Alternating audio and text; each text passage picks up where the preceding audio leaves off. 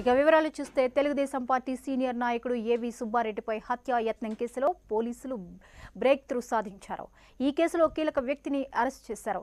ఈ కేసులో తెలుగుదేశం పార్టీకే చెందిన సీనియర్ నాయకురాలు మాజీ మంత్రి భూమా అఖిలప్రియ భర్త భార్గవరాం వ్యక్తిగత సహాయకుడు మాదా శ్రీనివాసులను పోలీసులు అదుపులోకి తీసుకున్నారు. అతని వద్ద నుంచి బుల్లెట్లతో లోడ్ చేసి ఉన్న తుపాకీ, బుల్లెట్లు, సుమారు 3 లక్షల రూపాయల నగదును స్వాధీనం చేసుకున్నారు.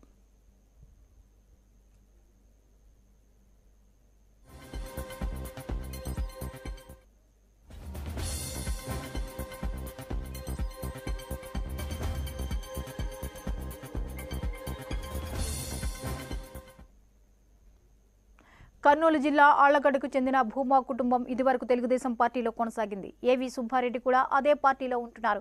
ఈ రెండు కుటుంబాల మధ్య రాజకీయ విభేదాలు, కాంట్రాక్టులను దక్కించుకోవడం, కొన్ని ఆర్థికపరమైన లావాదేవీలకు సంబంధించిన వివాదాలు చాలా కాలం నుంచి నడుస్తున్నాయి.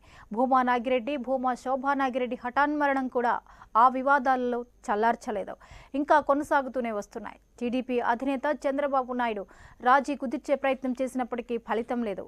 హత్య చేయడానికి రెక్కి నిర్వహించే స్థాయికి చేరుకున్నాయి.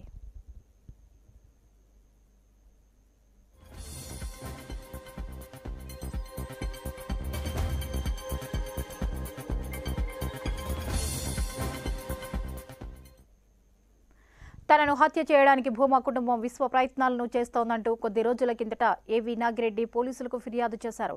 తనకు ఏదైనా జరిగితే దానికి భూమా కుటుంబమే బాధ్యత వహించాల్సి ఉంటుందంటూ ఆయన అప్పట్లో విలేకరుల సమావేశాన్ని పెట్టి మరీ బహిరంగంగా ఈ విషయాన్ని వెల్లడించారు. ఆయన ఫిర్యాదు మేరకు కేసు నమోదు చేసుకున్న పోలీసులు దర్యాప్తు సాగించారు. ఏవి సుబ్బారెడ్డి అనుమానించినట్లుగానే ఈ కేసు భూమా అఖిలప్రియ కుటుంబంతో ముడిపడడం ప్రాధాన్యతను సంతరించుకుంది.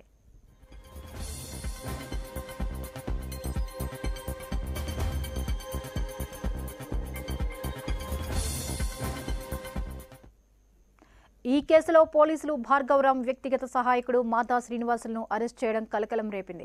ఏవి సుబ్బారెడ్డిని హత్య చేయడానికి 50 లక్షల రూపాయల సుపారీ ఇచ్చినట్లుగా పోలీసుల దర్యాప్తులో తేలినట్లు సమాచారం. 3 నెలల కిందటే ఆయన హత్య చేయడానికి రెక్కి నిర్వహించినట్లు పోలీసులు ధృవీకరించారు. రెక్కి నిర్వహించిన ఘటనలో ఒక మాజీ మావోయిస్ట్ సహా 3 వ్యక్తులను ఇదివరకే పోలీసులు అరెస్ట్ చేశారు. వారిని విచారించిన సందర్భంగా మాదా శ్రీనివాసులు పేరు వెల్లడైనట్లు తెలుస్తోంది. భార్గవరాంపై ఇదివరకే కొన్ని కేసులు నమోదై ఉన్నాయి.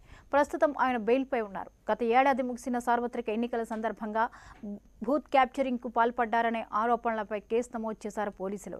విధి నిర్వహణలో ఉన్న పోలీసులను అడ్డుకోవడానికి ప్రయత్నించిన కారణంగా కేసు పెట్టారు. ఓ స్టోన్ క్రషింగ్ వివాదంలోనూ ఆయనపై కేసులు ఉన్నాయి. ఈ 2 కేసుల్లో ఆయన గత ఏడాది నుంచి బెయిల్పై ఉంటున్నారు.